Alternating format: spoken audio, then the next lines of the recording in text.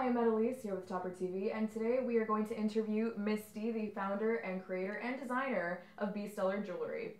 Hi, Misty. Hi there. How are you today? I'm doing well. How are you? Let's ask you a few questions. So I know that you started your business in Dallas. So why Dallas? Were you going to school there?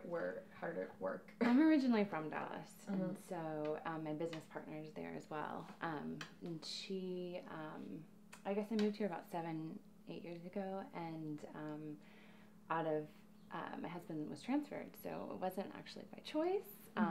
But so we've always just kind of worked with each other in the other places. And did you go to school for making jewelry? I did not. I went to school for, I wanted to be an art teacher. So painting, drawing. And what drew you into jewelry? I've always done jewelry for myself. And over the years, I've had a few Etsy stores that I've always made jewelry from. However, I'm not so good at representing myself because it's kind of like an art form. So the great part about my business now is I have a great partner who does, first of all, she does all the business part. So I'm also bad with numbers, so that works well. Yeah.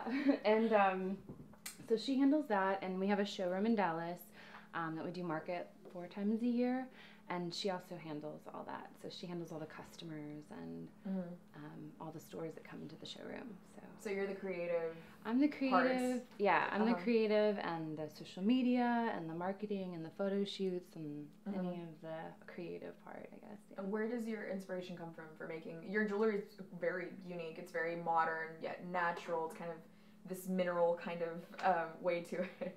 It's since I was a little girl, my grandparents kind of lived in the country, and I would walk with my head down, like looking at rocks and collecting fossils, and so always loved nature, and but also I love modern art.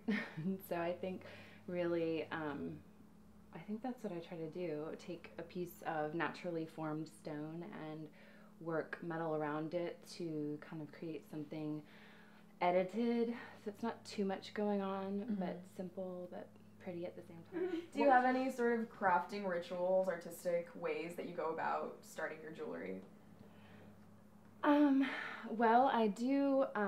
I will make one-offs of everything. That's kind of the way I start a collection. I make a bunch of things. I go and find the first thing I find is the stone or the material that I want to use, and it's based on just my personal taste, what I find maybe going on in fashion, and then I kind of play with it in so many different ways. I'll make 50 pieces, and then I'll narrow it down to 15 or 20, and so we're just kind of building a collection based on that. So we've got two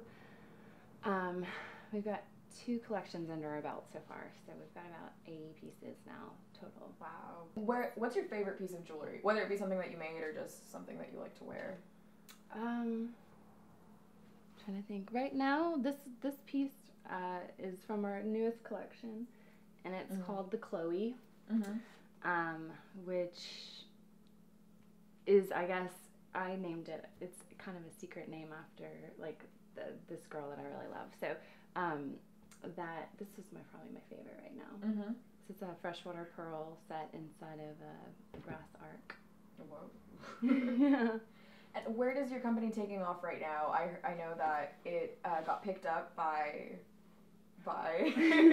Well, we're going to be, so in next week we'll be at Stanley Korshak in Dallas. We are actually in 7 states now. Oh, wow. Yeah, we're in Kansas, we're in Michigan, we're in Texas, Oklahoma. I'm forgetting. I can't remember who else. But Stanley Korshak, and then of course another one I'm really honored is the Nasher Museum in Dallas, which this is the second time that they'll be carrying our stuff. They carried us back on our first market, and they did really, I guess it sold out. So we're going back in with them, and they doubled their order, so we're excited about that. Where do you see it taking off to? What's your goal? Like, where do you want to get to? I would love to like I said, contribute back to our alma maters. I'd love to be in a place where I'm not making 200 pieces of jewelry by myself. Right.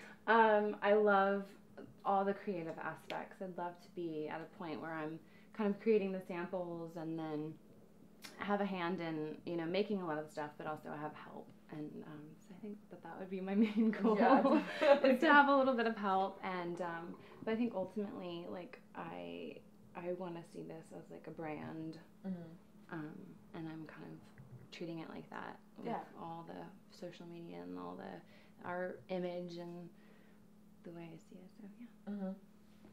All right. Well, thank you, Misty. Yes, absolutely. Nice to meet you. Yeah, nice to meet you. I'm Annalise here with Topper TV. Thanks for watching.